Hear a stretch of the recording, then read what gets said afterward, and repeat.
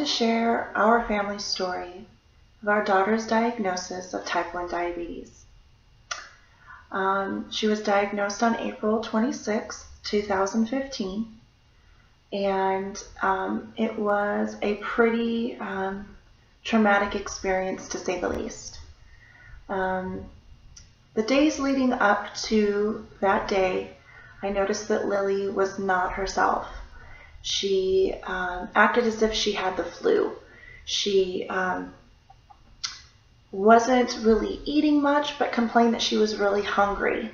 She was constantly drinking. She was so thirsty. She would down a whole bottle of water and then a couple minutes later say that she wanted some milk and drink the whole glass of milk, and then say she wanted some juice. She was also urinating a lot. She had been potty trained already and was constantly using the restroom every 20-30 minutes. We couldn't go from our house to a store without her saying that she had to use the restroom again. I also noticed that she was wetting the bed again, and she was back in pull-ups, and she was soaking through the pull-ups and getting up multiple times during the night and having to go to the restroom. The other thing that I noticed is she was very lethargic. She just really was not herself. She would tell me, "Mommy, I need quiet time." And coming from an almost 4-year-old at that time, it was very odd. And I noticed that she was looking a little purple. Her skin, if you were to like pinch it up, it would leave a white mark. It looked like she was not getting any circulation. And later we found out she did have pneumonia in one of her lungs, on top of her diagnosis of type 1 diabetes. So that morning, my husband had flown home from work, and actually the day that he flew home, I had mentioned, "Hey, Lily's not feeling very well. I don't know if it's the flu. I'm getting really concerned." And we both just kind of wrote it off as, maybe she has the flu, maybe she's sick, and that's why she's acting this way. And so as the weekend progressed, my husband and I noticed that there was something a little more going on here. The night before we actually took her in, her breathing became very labored, and it was to the point where her nostrils were flaring as she was trying to get oxygen in, and she just did not seem right. That following morning, she could barely even keep her eyes open. Her eyes were rolling back in her head. She couldn't even lift her pillow up to adjust herself. And at that time, I explained to my husband that, she's really exhibiting symptoms of possibly type 1 diabetes. Thankfully, when we first moved out to our new home, I joined a mommy's group, and another mother had suggested maybe getting her checked for that when I listed her symptoms and saying, "Hey, is anybody else's kids having this really weird, funky flu?" And I am forever grateful for that mom for even putting that suggestion out there for me to look into type 1 diabetes. So that morning, I told my husband, "Hey, look, she is showing about 90% of the symptoms for type 1 diabetes." And he was a little frustrated. It was more of like, "Fine, we'll take her to the emergency room and see what's going on, but I'm sure it's just the flu." And, but he too was a little worried. And so he actually took her to the emergency room right down the street. And I had stayed home with our son because he was sick. He had a cold and coughing, and we just really didn't need to bring all that to the emergency room too. So I made a list for my husband of all the symptoms that she was having, to be sure to tell the admitting nurse, like, "Look, this is what's been going on with her." And he had been gone for maybe about 15 minutes, and I get a phone call. and the phone call was, you need to get down here right away. They're sending her to the children's hospital, and it looks like she does have type 1 diabetes. I lost it. I locked myself in the bathroom and I just cried. And I begged God to not let this happen to her. You know, let me have these, let me have this disease. Let me do this for her. You know, she was 3 years old, turning 4, and she didn't need this to be her new life. Excuse me, I'm sorry that I'm crying. I really tried to tell myself I wouldn't do this with, you know, do this if I was going to cry.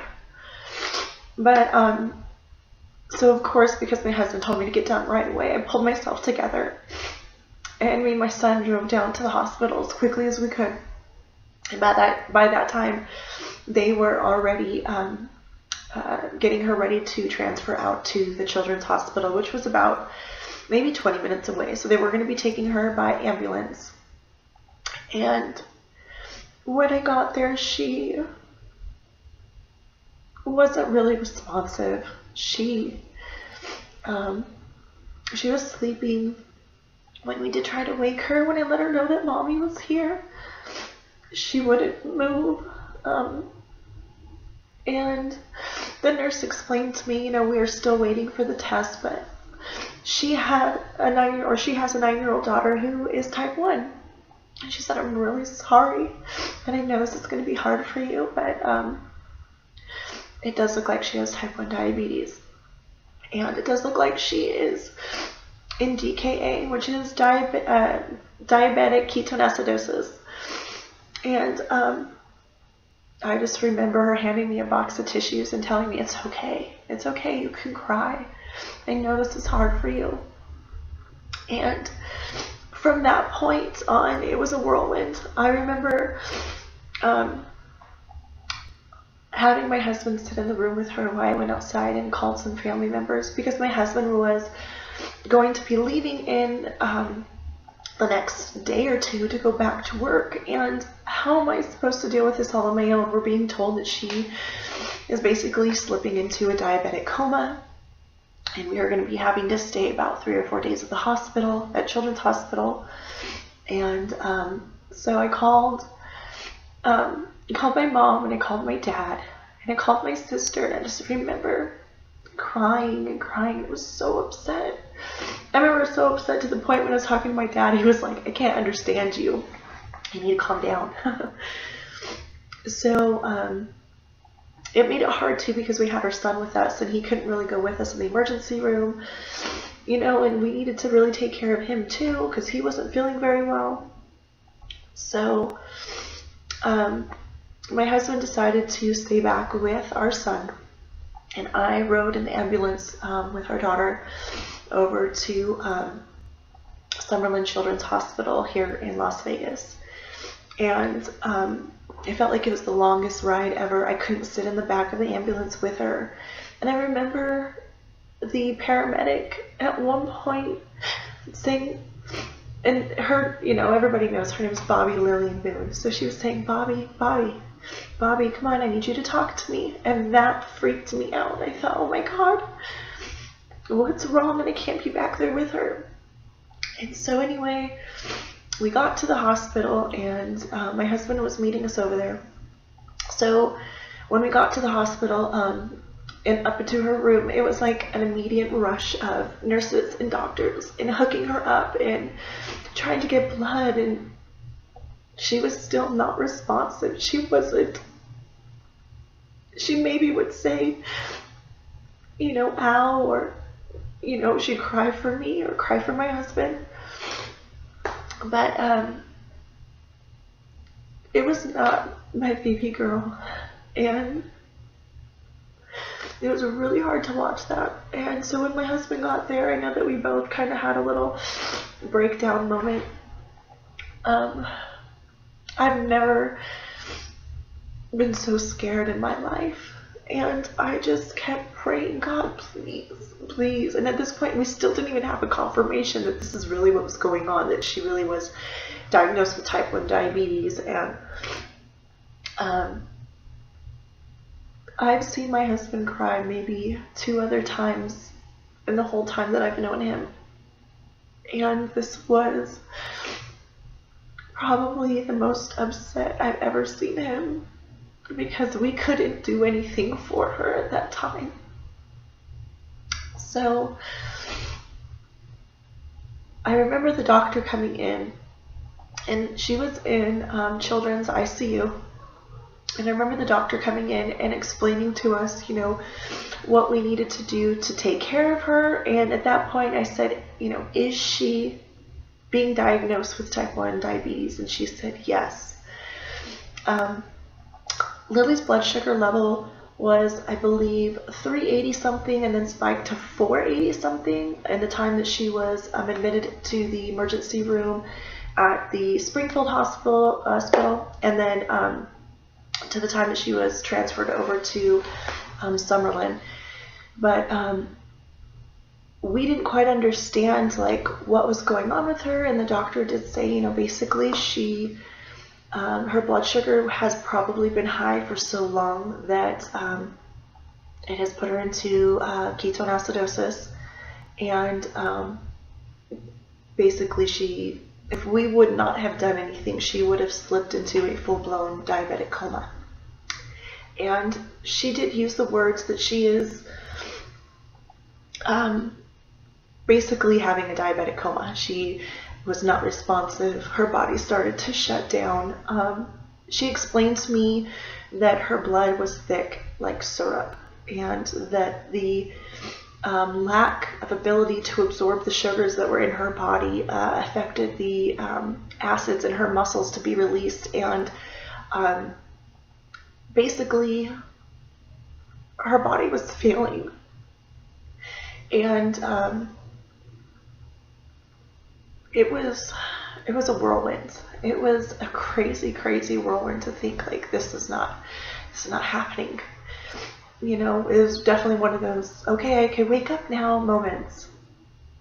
So they basically explained that they needed to start administering insulin, and they needed to do it slowly as to not cause like any brain issues or brain damage or hemorrhaging, and they needed to do it in a safe manner so that we would be there for a couple days, and also during that time we would have to learn how to take care of her and basically be her life support, making sure that her blood sugar is at a safe range, and that we administer insulin daily to keep her in that safe range.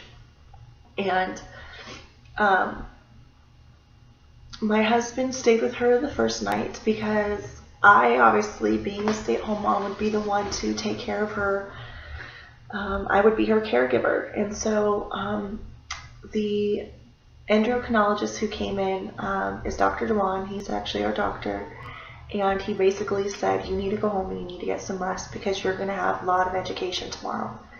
So Robert stayed at the hospital with Lily, and my mom drove in that night to stay with us and to help me.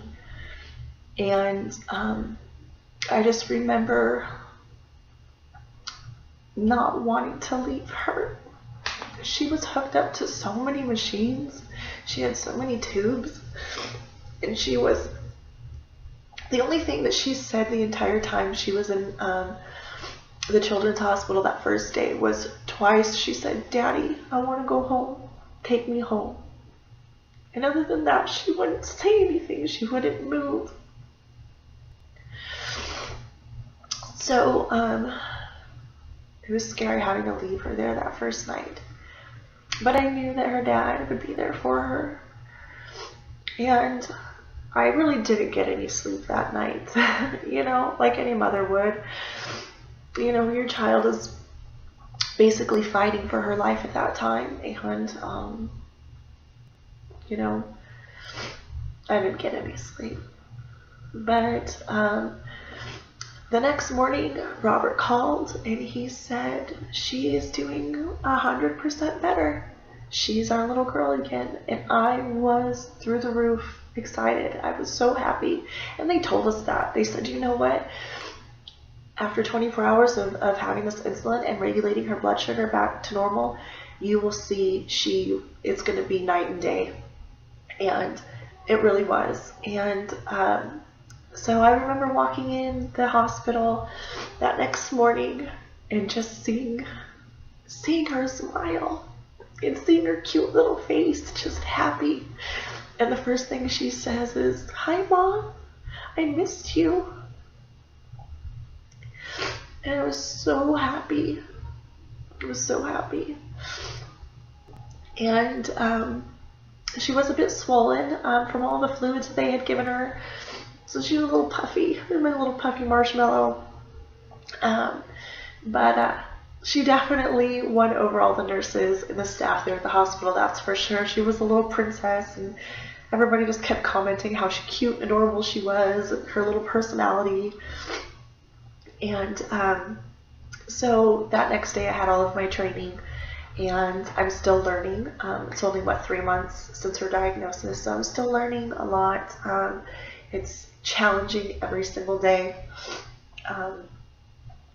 We were actually released a day sooner than what we were told because I did so well learning how to take care of her, and Lily did so well in improving her health. She's definitely a fighter. And all the special treatment that she got in the children's ward, she told me, "Mom, I don't want to leave. I don't want to go."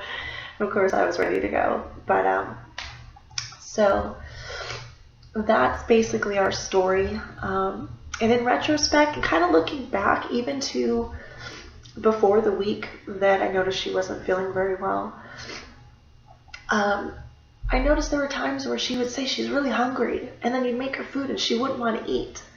And then she'd be really, tired, and she wouldn't want to play, she wouldn't want to run around.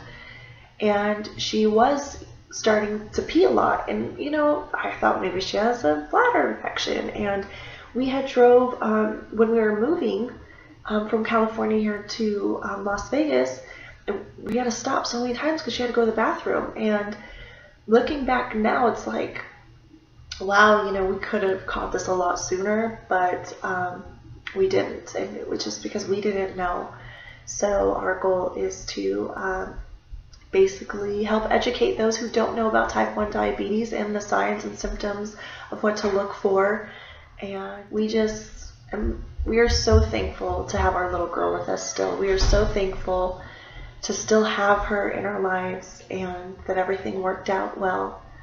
And there was such an outpour of giving and kindness by all of the diabetic community out here in the Las Vegas area. Our Las Vegas chapter of JDRF is amazing. We had perfect strangers coming and bringing us supplies that we needed as soon as we got home. We had a group of moms of other MODs, moms of diabetics, who put together a birthday party for our daughter because her birthday was a week after her diagnosis, and we really, we were still trying to figure out life after her diagnosis, so we didn't plan anything, and they threw her a birthday party. So April 26th, 2015 is a day we will always remember, and it really changed our lives. So I know this is a long video, and I'm sorry that I got emotional. It's still, some days it still hits me, and I think that it always will. But I know one day that we will find a cure, and I will not be talking about my daughter with diabetes. I won't be talking about finding a cure for type 1 diabetes. I will have a happy, healthy child that doesn't need shots every day, doesn't need to do finger pokes every day, and I'll be one happy mom. So thank you guys for listening, and if you guys have any questions, please feel free to leave comments below, and thank you.